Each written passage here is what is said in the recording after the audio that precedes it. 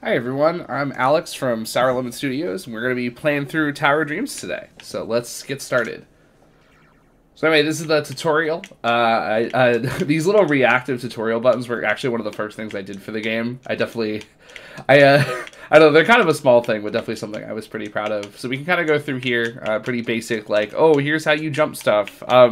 It was a big worry for me not putting like a thing here that says like, hey, did you know you can wall jump? But I will say with the lots of people I've shown this game to, I've never seen someone not figure out that you can wall jump. So it has seemed like that has been working okay, which is good. I definitely don't want anyone like not figuring out how you play the game, but that has seemed to be fine so far. So anyway, also this little lip here used to be way worse. It used to be like a real you used to have to do like a genuinely like really precise jump to get through here. So I'm very I'm very glad I fixed that, because a lot of people would genuinely get stuck like right here, and that would be really bad. So we're not doing that anymore. This is a pretty like doable jump now. So I mean, obviously, if people played platformers before, it wasn't too big a deal. But I'm very much trying to tailor this also for people that maybe haven't played as many platformers before. So at a jump like that where you gotta really guess like precise is tough. Anyway, so here we got the main mechanic of the game. We got the slashing, pretty basic stuff. And like, yeah, there's not really a ton to it. It's just kind of jump and then hit the button again, and then there you go. But that was definitely very much a conscious choice to give this game a pretty simple thing going on. I really like a lot of complex games, but I think my favorite games aren't even the ones that are necessarily simple, but the ones that do a lot with a little, right? Where you have like two mechanics and like the whole game extends out from that, right? Like I think that's I don't know. Not only do I think is that impressive, right? Oh, I didn't mean to get hit there. That's not good. But not only is that impressive, but I think also I think also it makes your design more intuitive, and I generally kind of makes everything more focused. Because when you have a bunch of different things your character can do, like that's really cool, but you're not really going to use them a lot of the time. Like, I think there's a lot of things and a lot of games I've played that have like a ton of options. And I felt like, man, two of these options like kind of do the same thing. I feel like you could like combine these, right? Like, so, I think a lot of my favorite games are ones where that doesn't happen. Like, you're looking at, like, Mario Galaxy, that's probably my favorite game of all time, and that whole game is literally just, like, jump and spin, and then, like, a couple other moves that you never really have to use. So I guess that one is kind of, I mean, they have their uses, so it's not too bad, but, that's a very focused game, and, like, a lot of the quality just comes from the level design and how you use those mechanics, right? So I very much want to be designing something in that vein where you can get to grips with what to do very quickly, but it's still challenging and it's still interesting. So anyway, this is the training area. So you got this little dummy you can hit here. This is not every item in the game. This is just every active item. So this is every item that makes you use another button. There's also a bunch of passive items that work automatically, but so those aren't really as useful to test out. These are much more like, hey, if you want to really give these a shot. This area used to be awful, actually, until very recently. If you've played any of the other demos, it was literally just all of these in a row, and it was super easy to accidentally get the one. Now at least you can jump through them, and it's not really too bad, but before it was kind of a nightmare, honestly. So I could show off the shop here, but we're gonna wait until, well, I'm doing one run. I'll hop in there real quick. So this is the shop. This is the shop here, Richard. Everybody say hi to Richard. He has a bunch of different, like, randomized phrases. I'm probably going to be adding more of these over the course of development, but I do think a lot of them are pretty funny. Definitely pretty goofy, but I think it fits the vibe pretty well. And yeah, so I originally was going to have this game be a pretty straight roguelike and not really have any, like, permanent progression. Other than, like, little costumes you can unlock. Like these don't do anything, right? Like, they're just costumes. But eventually I realized that a lot of people told me that it would be great to have something to work for gameplay wise, and I also realized that the game is really hard. I think having something you can work towards to make things easier is great, so I added this golden heart that you can unlock that gives you more max health, and that's a permanent thing. And then there's going to be more I'm adding soon. This is just kind of the only one for now, which is fine because it's definitely the most important one. So I'm glad this is the one that's in the game currently. I didn't realize I could carry my item in here. That's fun. Anyway, I've generally never realized that before. I guess I never turned off the counter. That's fine. Anyway, let's head back out here. I could show off more of the hub, but I don't think there's too much else that's interesting other than this. So this is the difficulty slider. You can go between Daydream and Nightmare. I definitely want to change it so it's more like normal hard, because a lot of people see this and they're like, "Oh, this is baby mode. I don't want to do this." But like that's not what it is, right? That's Daydream is very much like the intended normal experience, but some people are like, "Oh, I don't want to be weak. I want to do the harder ones," and then they get pretty rightfully like curb stomp when they try Nightmare their first time. So we're gonna go through my Daydream because that's the intended experience. Anyway, all right, this is a good first level, so we can go through here. So anyway, this game is kind of a compromise. Actually, this pipe being here is a good example. So this game is kind of a compromise between being like totally random and not being totally random. Ooh, that's kind of an unfortunate first chest, just getting hearts. There's only a 1 in 26 chance of that happening. But anyway, so this level is handmade, but the order you play the levels in is totally random, as well as these pipes on the side. These are totally random. So there's a lot of, it's kind of a compromise, right? Where between, because there's a lot of platforming roguelikes out there, but I find a lot of them focus a lot more on like the roguelike and combat aspect than the platforming. So I really wanted to make a game that really did focus more on the platforming and had some really tight level design. And one of the ways I accomplished that was by doing handmade levels, which certainly has its pros and cons, right? The pros is, I think, generally you're getting a higher quality experience, right? Like, ideally, this should feel like it was, really, like, well-crafted, right? And, like, you're really doing, like, a cool challenge. The downside is the game isn't quite as replayable because, you're going through the same stuff, like, you're going through the same stuff. There are some ways to mitigate that, right? Like, I think just intrinsically, it is fun to get better at levels you've played, so you can still feel like you're getting something out of doing something more than once. In addition, there's the ranking system, which you'll see at the end, where you get a ranking for each level you play. The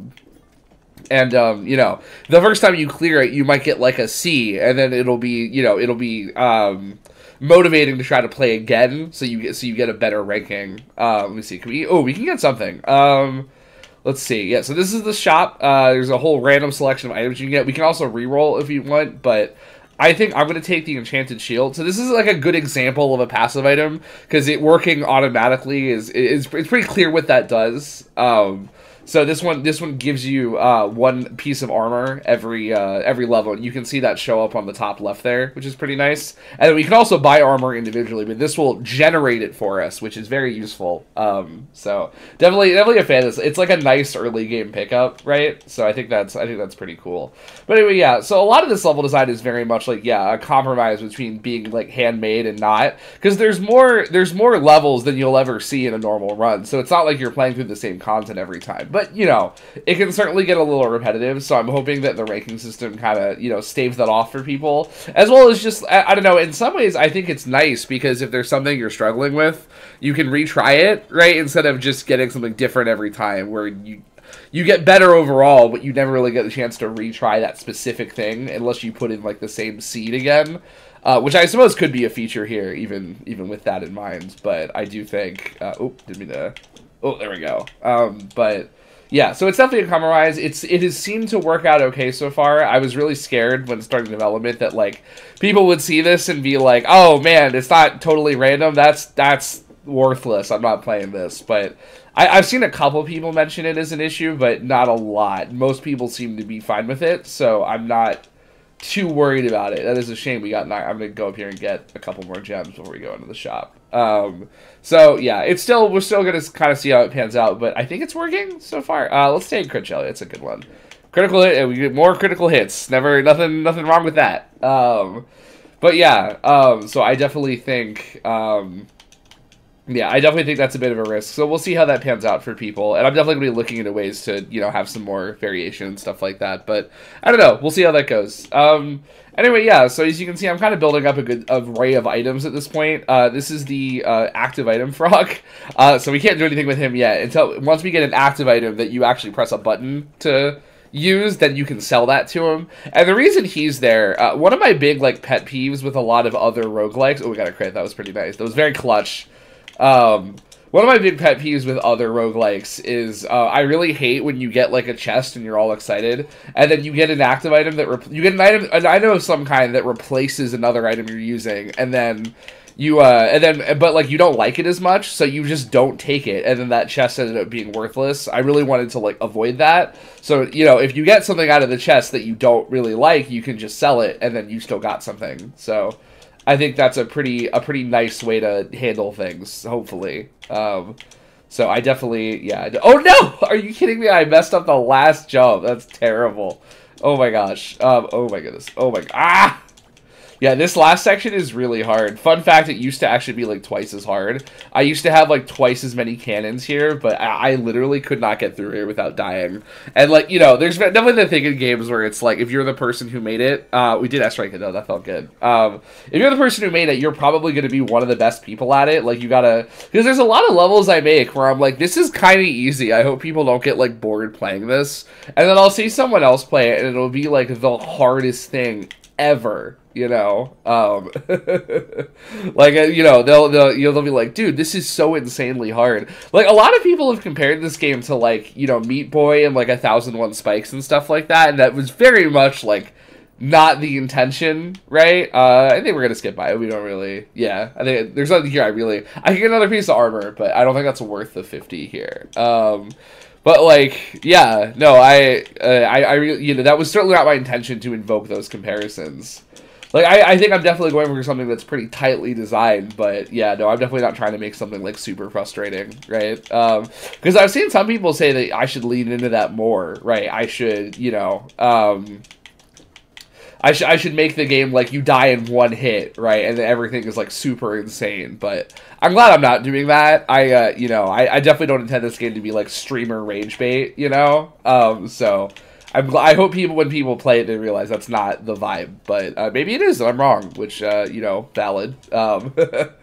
If that's the reason people end up enjoying it, I will still be very happy, even if it was not necessarily intentional. I think that's the fun of game design, is like, you know, you are only one person, right? Like, there's only so much you're going to be able to see about your game, right? Like, I'll build this level, right? And I'll be like, oh, wow, I totally expect the player to just go up like this, but someone might play it who isn't me and then just try to go up like this, right, where you wall jump instead, and then that could be a whole thing that I would never consider because I'm one person with one brain that works a certain way, right? So it's all about that. Or like someone wouldn't see this thing coming, because to me, I'm like, yeah, it's coming from above, you can see that, that's shown earlier, but some people don't see that, right?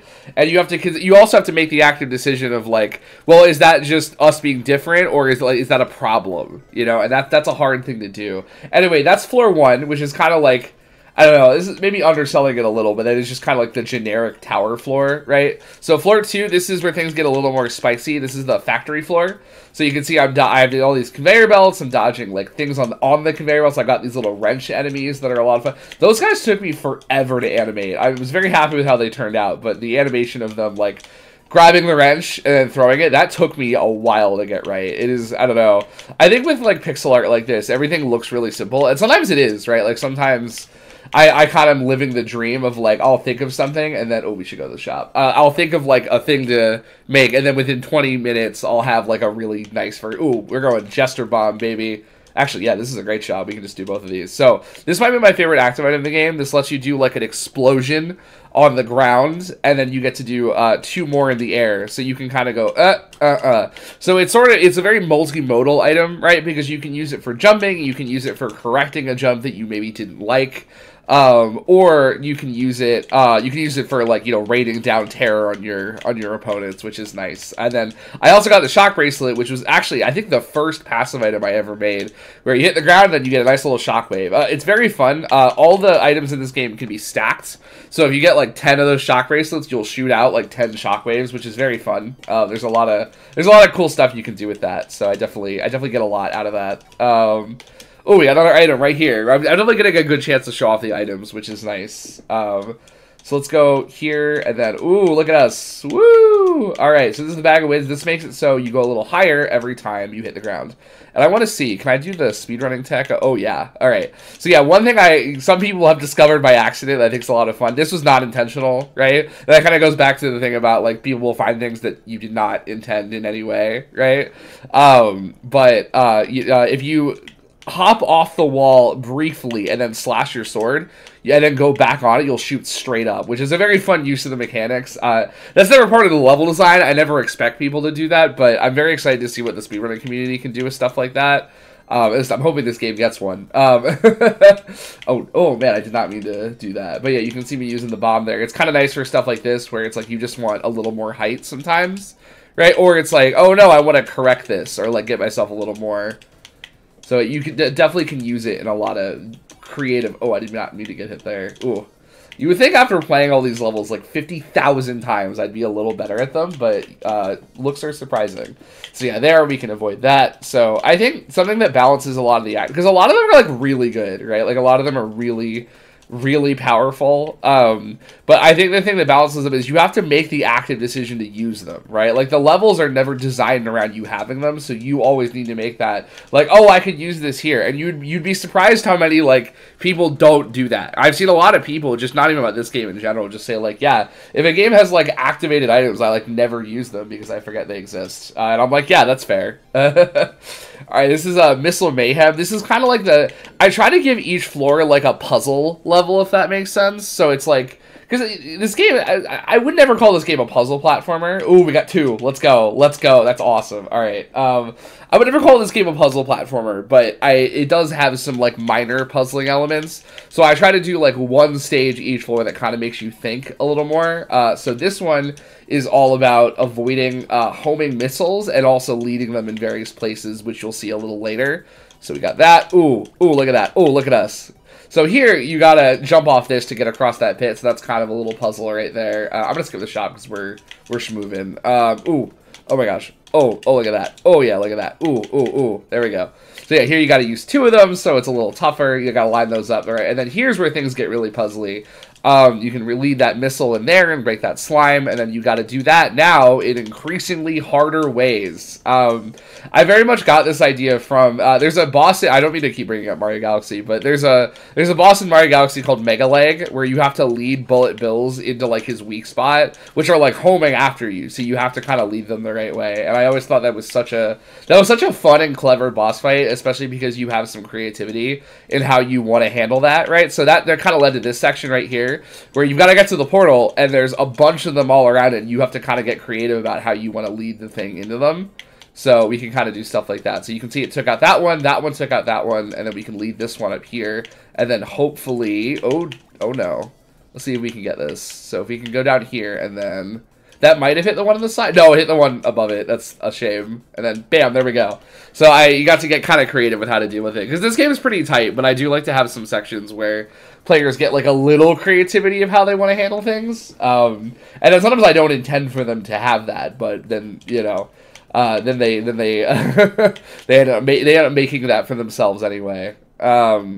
So yeah, let's see what we got in here. All right, Fuzzy Dice. All right, that's a solid. I kind of need to buff that one, honestly. It's not bad, but one free reroll is really only saving you like 10 gems, like on average per shop, and like the game's a little longer now, so that's a little better, but it's still, I wouldn't call it like a great investment, right? Because up until a week ago, this game was only 6 levels long. This actually would have been the last level, but I have just, oh, we got another one. Oh, let's go. Look at that.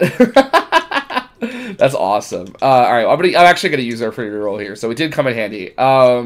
I would like to show off some of the other. Yeah, all right, we'll switch. As much as I'm gonna miss the bomb, we'll switch. So this is the kunai. This is a very fun item. You can kind of tell it's the first active item. It's very simple. It's just like, hey, shoot in front of you, and that's fun. So, oh, heart trophy. That's a good one. This might be the second best item in the game, honestly. Yeah, I'm definitely gonna switch items a little more often than I normally would, just because I want to show off as much of the game as possible. So.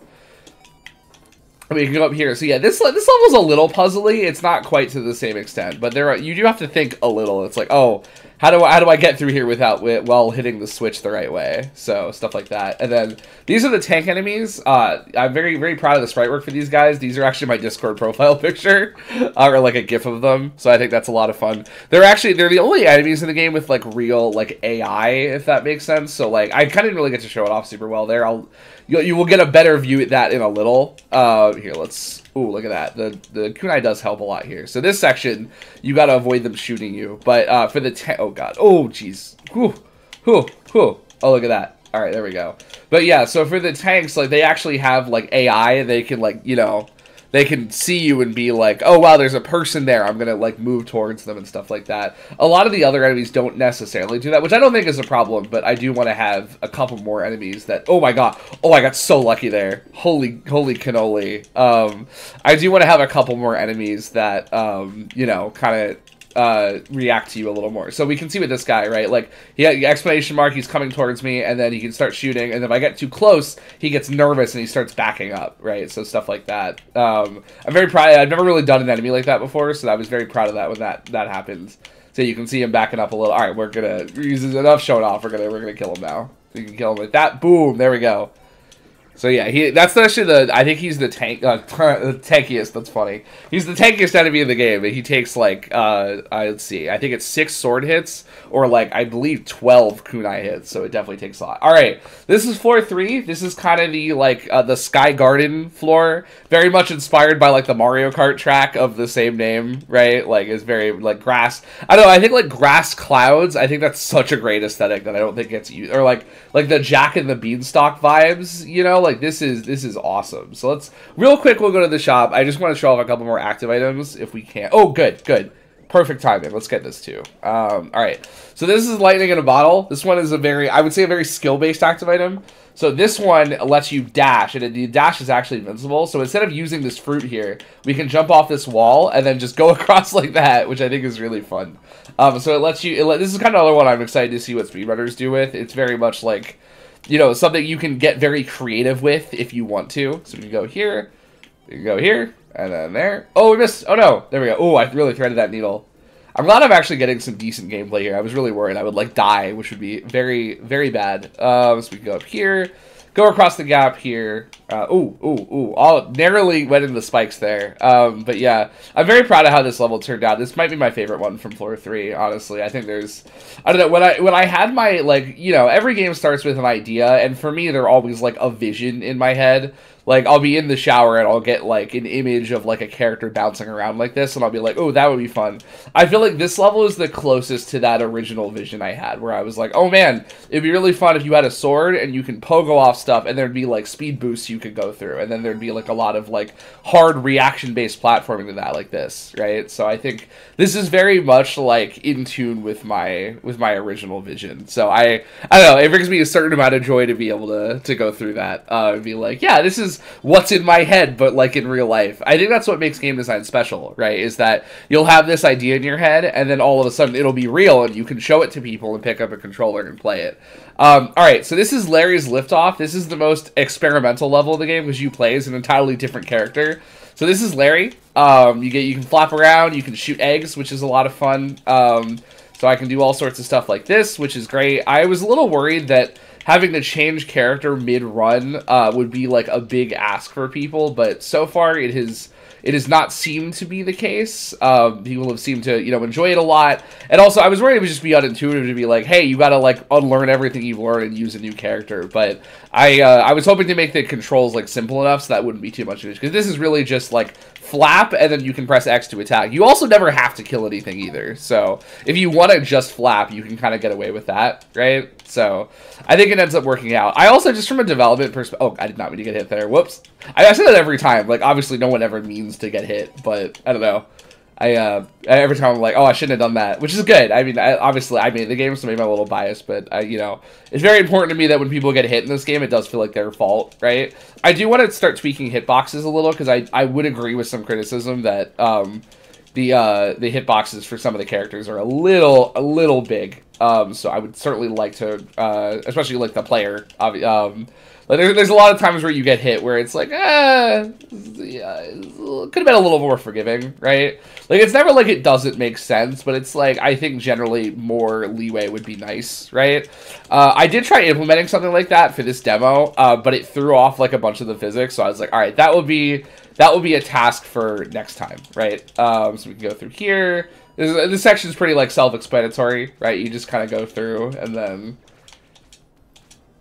we can go over here, carpet bomb that guy, and then this part is probably the hardest section of the whole level. You have to deal with all these flying guys while also dealing with the cannonballs coming from above. So in a similar way to that, this was kind of the image I had in my head for like the bird gameplay, where like you have to like fly around and weave through a bunch of different stuff. I think that's a lot of fun, right? This level kind of has a bit of a weird crescendo where I feel like that part's the hardest part. And then, I don't know, this part's a little more simple. I kind of wish I had put this a little earlier in the level. So I think if I had any regrets about it, it might be just that. I wish I had, like, put this in a different place. Because even this is, like, the last part here. I think this is, like, it's a lot of fun, but I really don't think it's that hard. But maybe you could argue it's, like, a nice breather after all the really hard stuff you did just go through. So this level also, I think, has the most gems out of any level in the game. 338 is a lot, but I don't know. I'm definitely going to start pretty soon. We're going to skip the shop here because we're right at the last level. I definitely am going to start scaling up shop prices as you get up in the tower. Because as you can see, you get more items that help you get more. Like, I literally, while saying that sentence, I got like 60 of them, right? What was I going to say? So I'm definitely going to start scaling up shop prices as you go up the tower a little bit. Because right at this point in the run, like, you can walk, like, you can see how many gems I have. Like, I can walk into a shop and buy everything. And, like, that's kind of nice, but I don't want that to be, like, super common. Like, people, you know, that should be something that happens, like, oh, I'm getting mauled here, though. Oh, my God. That should be something that happens, like, relatively rarely. And right now, like, the second you get this far, it starts happening, like, really commonly. So I'm very much seeing why other games, like, scale up their shop prices like that. But I would definitely like to implement something similar. It's not like it's that hard, either. That might be, like, the next thing I do when I go back to working on the game after Next Fest. Oh, look at that. Oh, look at that. Wow. Look at that. We made it. Woo! Okay, I believe that was the last level. This went by really quickly. Let's see. All right, then, so at the end here, you get a run complete with total rank. So you got a rank for each of the levels, and then those get tallied up and averaged. So we got an A. If you want to get an S at the end, every single level had to be an S, which is very hard to do. So I've had challenges in my Discord server in the past where people have, you know, raced to be the first person to get the S rank in the world, which was really fun. I got a lot out of that. So I'm hoping to do something like that again soon now that I have more levels and it's harder to get an S rank than ever before. So I think that's pretty cool. Anyway, yeah, let's go buy a couple things, and I think we can probably call this one. So you can see here, I can get this and get a little bit more extra health, and then we can dabble in a couple of the skins. I can only get one of them. Actually, I can either get these two or one. I'll do the gold one. This is probably my favorite. It just yellow's my favorite color, so I'm a little partial to this one. But I think it's a lot of fun.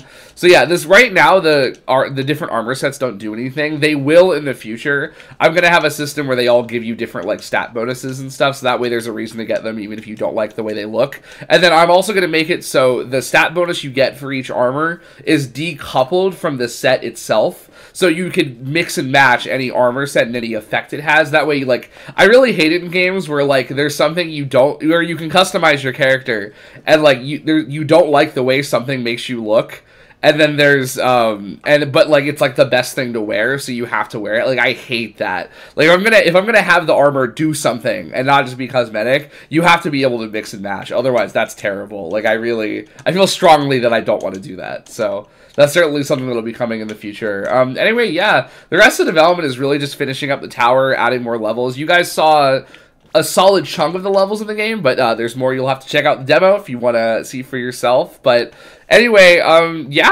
this is Tower of Dreams. This is kind of the first developer commentary. I'll definitely be doing more of these, especially if you guys like them. But anyway, thank you so much. I love you all, and I will catch you soon. Bye.